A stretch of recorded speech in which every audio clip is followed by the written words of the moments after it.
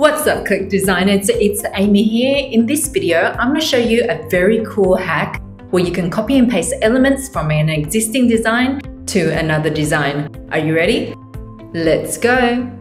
Okay guys, let's say you're in the My Designs tab and you have two designs. One design is 490 by 250 pixels and the other design is 300 by 100 pixels. Now, you want to copy certain elements from one design to another design. In order for you to do that, hover over the first design, right-click, open up in a new tab, and it looks like this. Head back to the My Designs tab, and for the second design, hover over it and right-click, open in a new tab, and it looks like this. Let's head back to the first design, and we want to select these three elements.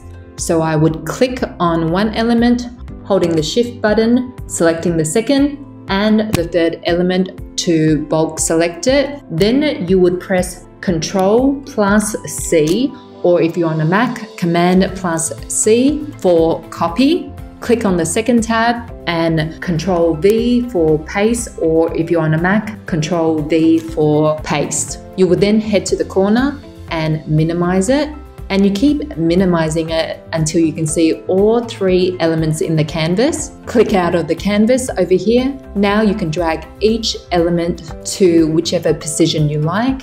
I will just reduce this and reduce this. There you go, a very simple hack that will save you loads of time. Now remember, in order for this to work, you need to have two tabs open, tab number 1 for the first design and tab number 2 for the second design, and then you can easily copy and paste elements over. Alright guys, if you enjoyed this video, smash that like button for me, subscribe to the channel, and until next time, see ya!